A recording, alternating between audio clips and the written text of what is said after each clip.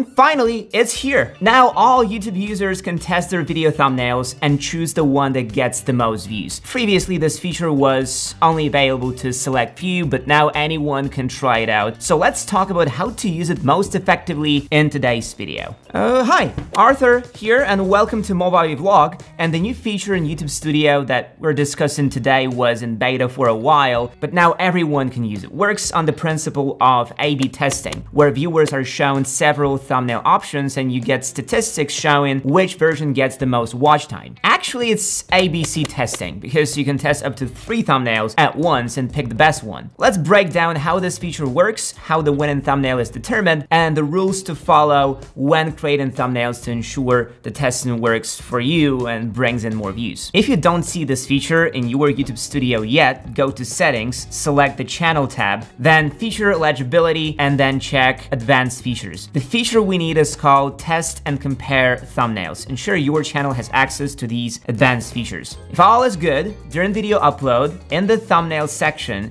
you will see 3 dots in the upper right corner. You can choose the regular upload method, an AI-generated thumbnail, or test and compare, which is what we need. You can upload 2 or 3 different thumbnails to see which one your audience likes best. This feature is quite interesting. The test results are based not on clicks, but on watch time. The winning thumbnail isn't the one that gets the most clicks, but the one where viewers stay on your video the longest. YouTube creators believe that this metric is crucial for comparison and choosing the winner. They argue that watch time is the best way to show that the thumbnail attracted a quality audience that will potentially stay with you, subscribe, and watch your other videos. If a thumbnail gets many clicks but viewers immediately turn off the video, it means either you made a misleading clickbait or the thumbnail doesn't match the video, leaving the viewer disappointed. Therefore, YouTube believes there's no point in promoting such thumbnails. Watch time, however, helps you achieve more growth on your channel and attract the right audience for your content. Some might find this new tool too simplistic since it compares thumbnails based on one key metric, but I would argue otherwise. First,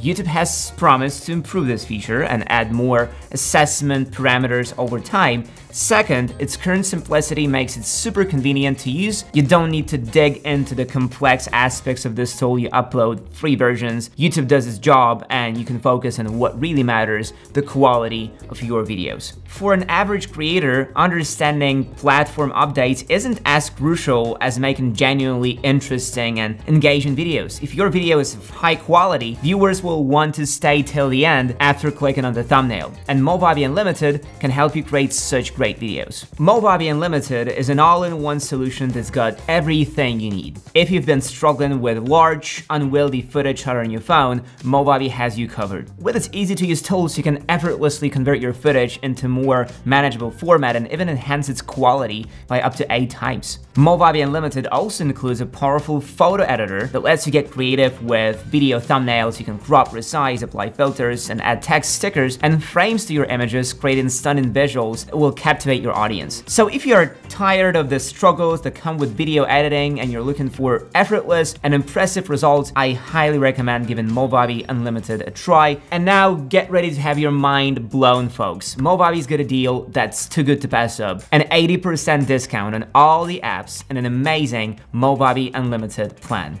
That's right, you heard me, 80% off, so don't wait, hit the link and get yourself the ultimate video editing and production experience at a price you won't believe in. Okay, now it's time to talk about what kind of thumbnails to make to ensure your testing is most effective. Here are 4 simple rules to follow. First, avoid clickbait. Make sure your thumbnail doesn't mislead the viewer and genuinely reflects the video's content. The platform does not reward misleading thumbnails, and in the long run, clickbait will always work against you. Second, aim for simplicity. The thumbnail should not be cluttered or confusing. All elements should be isolated from each other, easily identifiable and readable. The viewer should understand what's happening on the thumbnail at a first glance. Even when viewed on a tiny phone screen, a simple way to make your thumbnail concise is to follow the rule of 3, using no more than 3 elements in the image. Third, if you include text in your thumbnail, do it wisely. The words and phrases in the thumbnail should be simple and catchy.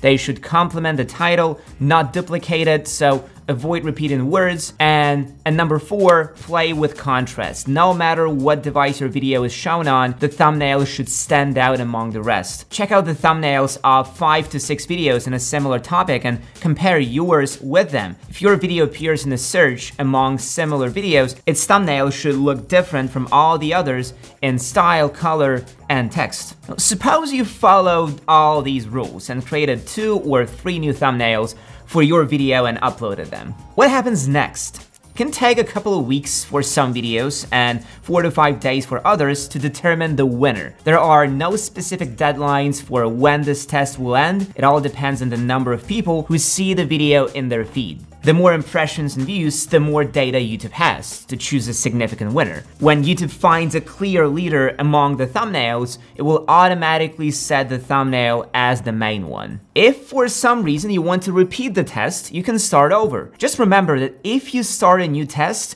the results of the old one will be deleted. So if you want to compare something in the future, save the results to always have access to this data. I recommend conducting the testing process in 2 stages. First, test 2 or 3 completely different thumbnails in terms of image, style, colors, text, etc. It's important to make thumbnails that are really different from each other and see what resonates best with your audience. In the second stage, when you have a winner in the first round, you can make variations of this winning thumbnail and play with its individual elements. Maybe add or remove some details, increase or decrease the text, make the background brighter or more detailed, or simpler and more concise. Making such minor changes can significantly increase the number of views. When you test thumbnails for several of your videos in this 2-stage manner, you'll start to understand better which elements work best for your audience and attract new viewers. And this will no longer be just your intuition as before. You will have concrete numbers to prove your point. And by the way, you can also test this feature on your old videos. Try making small or significant changes to your previous thumbnails. This way,